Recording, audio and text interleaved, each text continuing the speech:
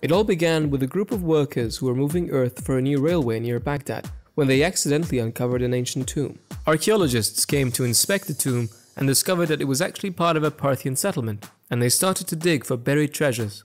And in 1936, during a regular excavation, a not so interesting looking 13 centimeter tall clay jar with a copper cylinder with an iron rod inside it was found and taken to the Baghdad Museum.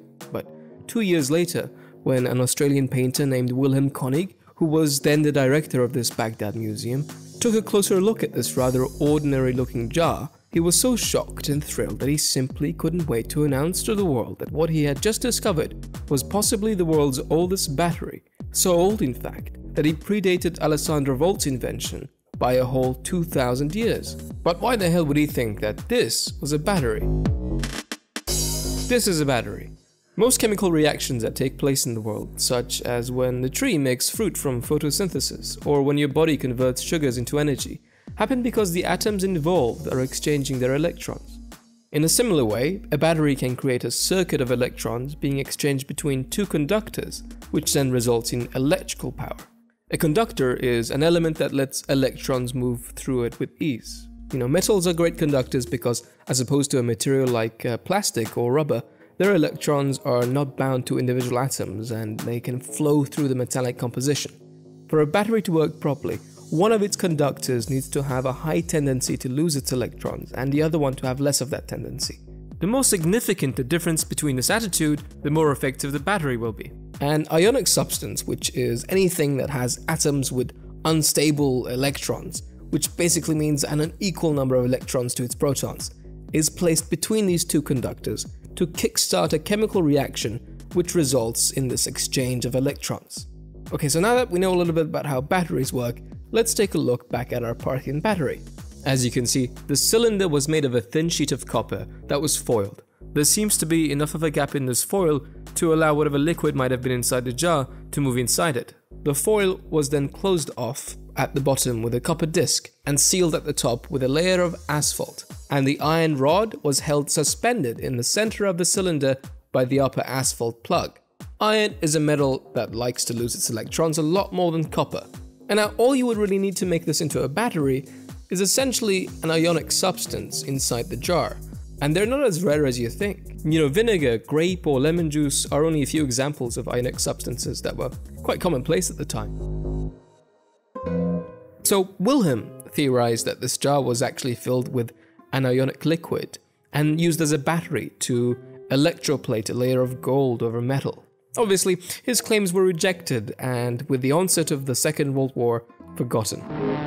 After the war, a new analysis revealed an acidic residue in the jar and signs of corrosion by an acidic substance on the iron rod. This gave a little bit of credence to Wilhelm's theory, and so interest in this bizarre jar was reignited once again. A physicist from the Science Museum in London went to Baghdad to examine this jar for himself. Impressed, he said that if they weren't batteries, then he wouldn't know what else they could be. In the same year, an American engineer filled a replica jar with grape juice and was able to produce about a volt of power. And then in the late 1970s, a German team used a string of these replica batteries to actually successfully electroplate a thin layer of silver. But I have to say, at this point, people have been stretching the limits of this theory too far.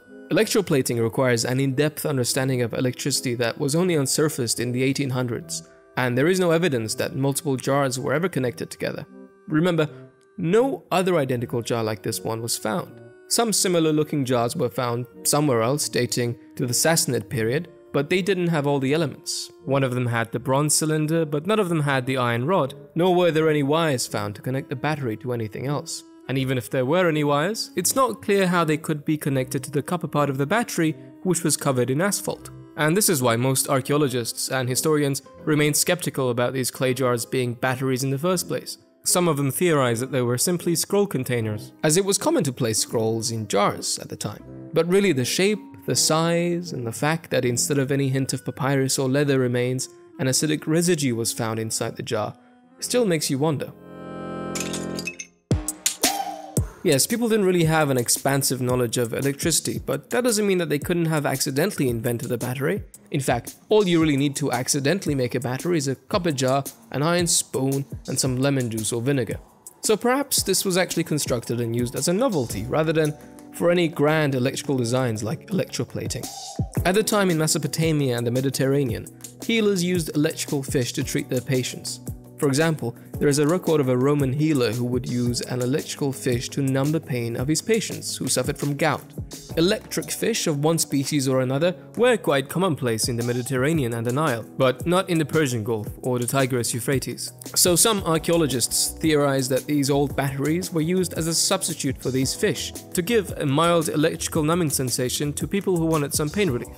But also let's not gloss over the fact that some of these electrical fish were able to shock you with like voltages that go up to 600. Meanwhile, these Baghdad batteries could hardly muster 1 or 2 volts.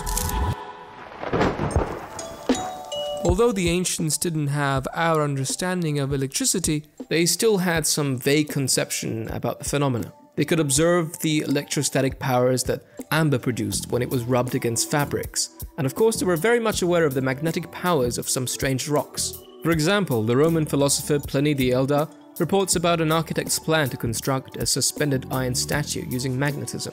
And it's very likely that priests and magicians at the time used rocks with magnetic properties to move and levitate trinkets and idols to awe and dazzle their audiences. Maybe the Baghdad battery with its meager voltage was used in a similar way as a magician's trick. Or maybe it was placed inside a religious idol to create a very weak electrical sensation when worshippers touched it. In fact, one of the Sassanid jars was indeed found in what appears to be a magician's house. In the end, all we can do is speculate. For all we know, these Baghdad batteries could have just been some elaborate grape juice containers. And sadly, now, more than ever, is an incredibly difficult time to determine what these clay jars were. For what pieces of the puzzle there were are now lost to us. That's right, in 2003, the Baghdad Museum was looted. Along with the 8,000 items that remain lost to us was the Parthian battery, and to this day, nobody knows where it is.